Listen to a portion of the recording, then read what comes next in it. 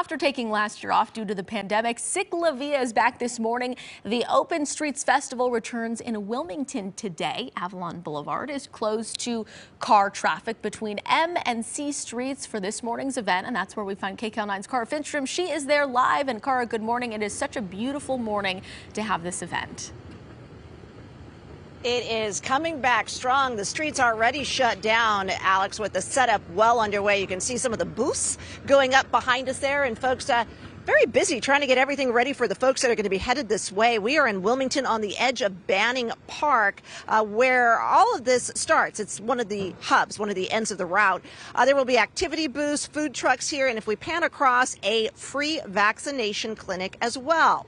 So folks can come out, everyone 12 plus that hasn't been vaccinated yet, and take advantage of this. You can also bike, skate, run, walk, skateboard all along the route.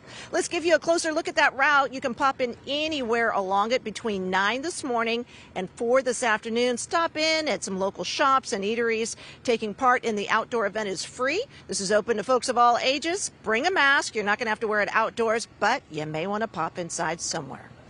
All right, let's go to some video from a past event. This is in the Hollywood area, and it was pre-pandemic.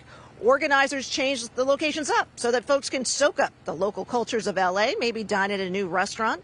2 other events are already planned for later this year. One in the heart of Los Angeles. That will be on October 10th and will be the organization's 11th anniversary in Southern California.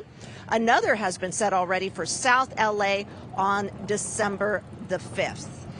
And back here live, Alex, so much to take in today. Adults, they can participate in a beer garden along the route, and kids that come out, because this is for the whole family, can get free helmets. The CHP is going to be handing those out while supplies last. Well, Cara, thanks so much. Looks like a great event. Well,